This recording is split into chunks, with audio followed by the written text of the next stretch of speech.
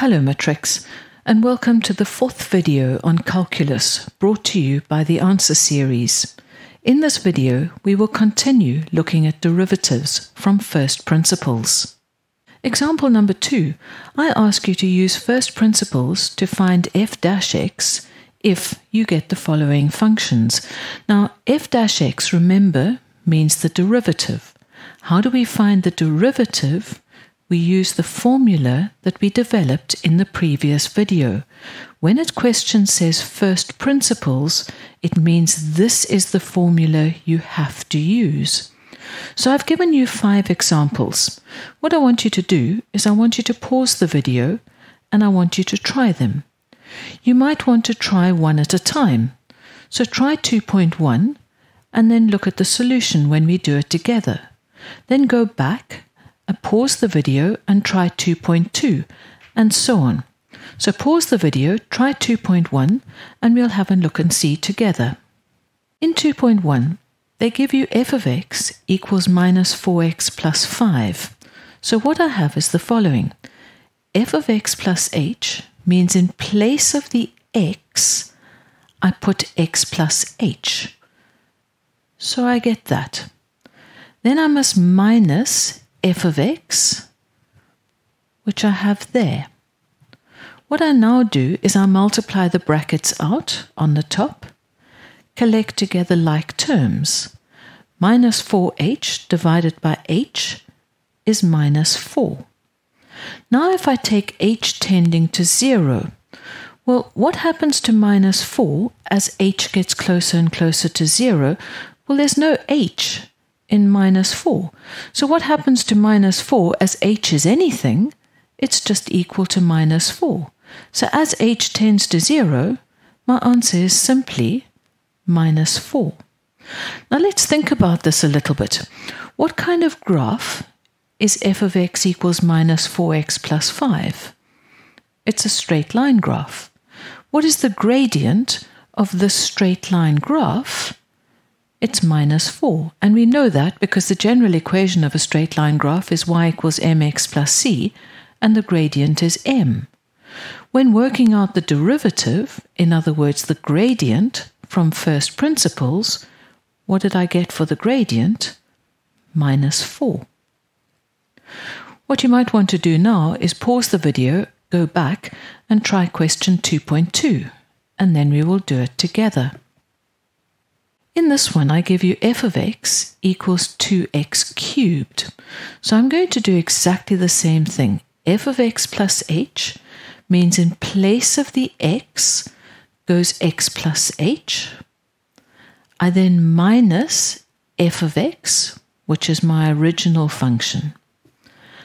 I then need to multiply out x plus h 3 times.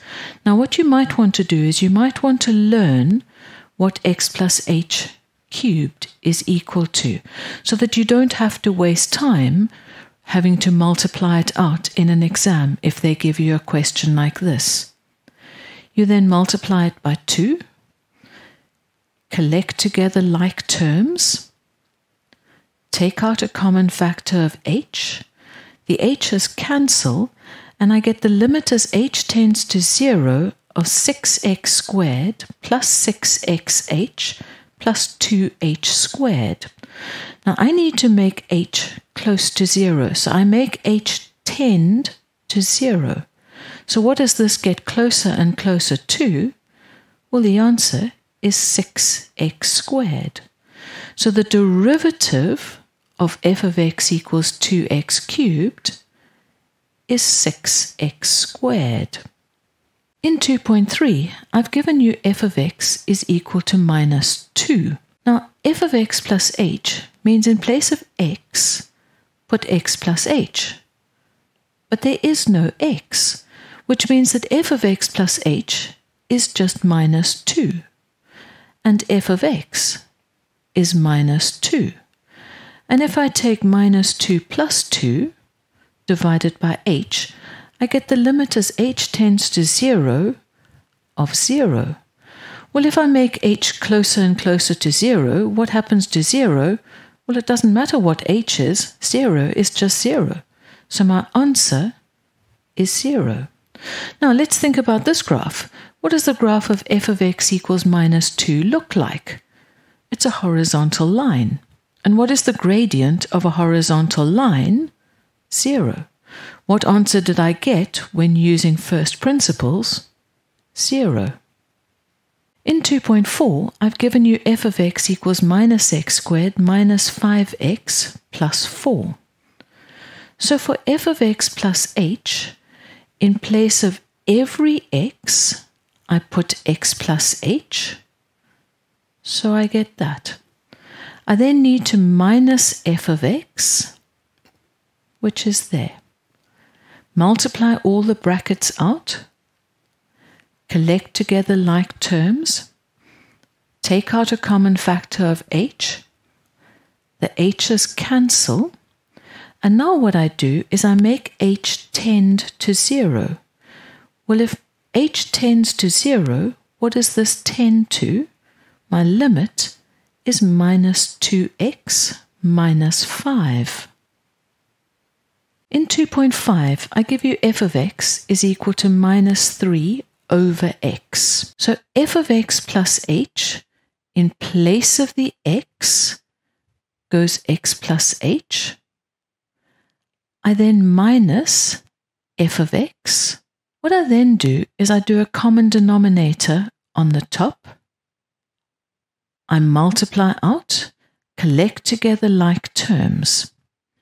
If I divide by h, it's exactly the same as multiplying by 1 over h. These h's then cancel, so I get the limit as h tends to 0 of 3 over x bracket x plus h. And if I make h closer and closer to 0, what is the limit? It's 3 over x squared. You should now understand how to find a derivative from first principles. Thank you for watching this video. Check out the video description below for practice questions from our study guides. If you found this video useful, give it a like and subscribe to our channel so you don't miss any new episodes. Follow us on Instagram or Facebook to stay on top of the latest TAS news and launches. So that's it for now from the Answer Series, your key to exam success.